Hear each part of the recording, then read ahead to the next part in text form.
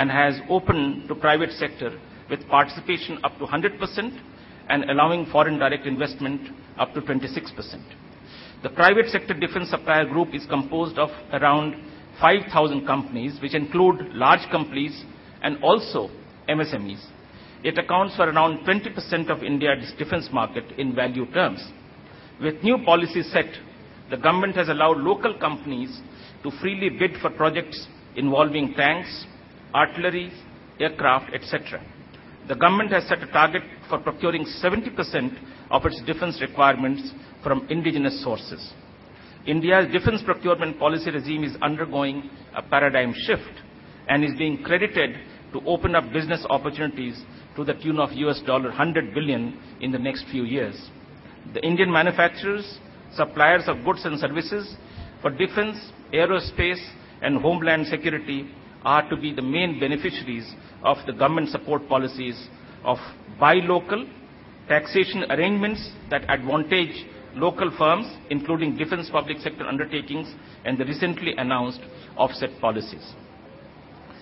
This is a huge opportunity for MSMEs, but an opportunity full of formidable challenge and unprecedented scale.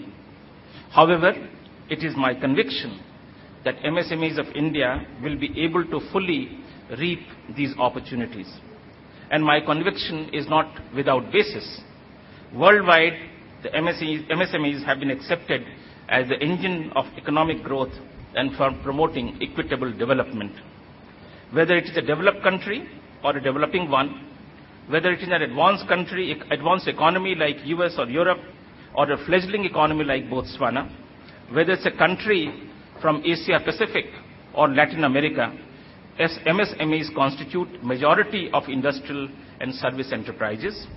They are a major contributor to country's GDP, at times contributing more than 50% of the GDP, and the more dominant partner in manufacturing and exports.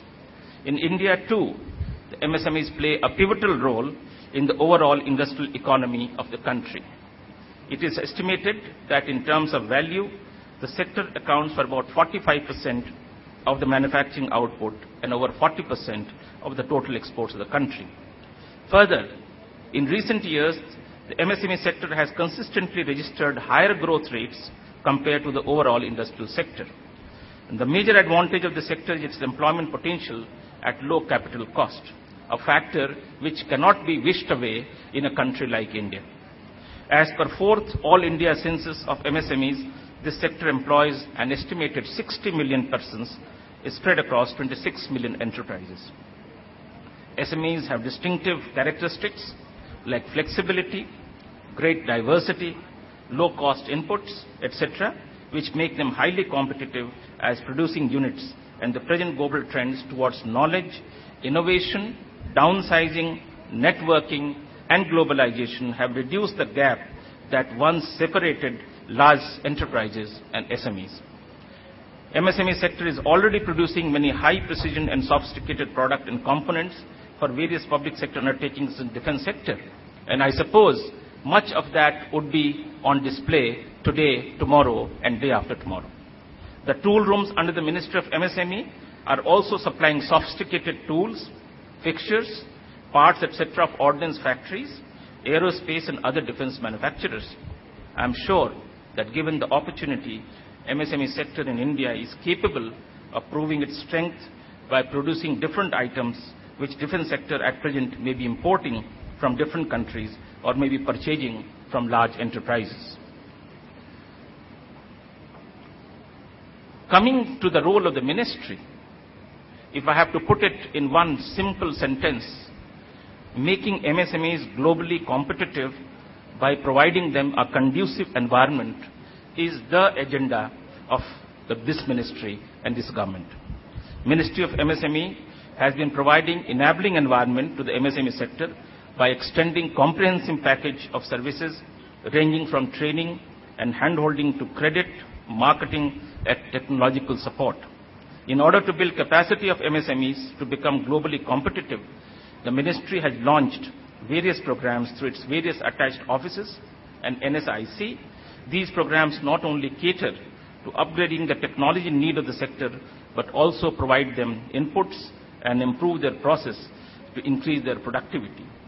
Some of these programs need a little elaboration.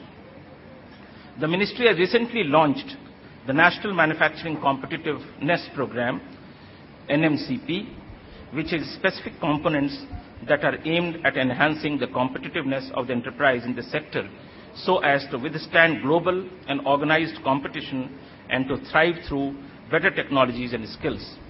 Global competition brings with it many opportunities of wider market access, technological innovation, and skill upgradation.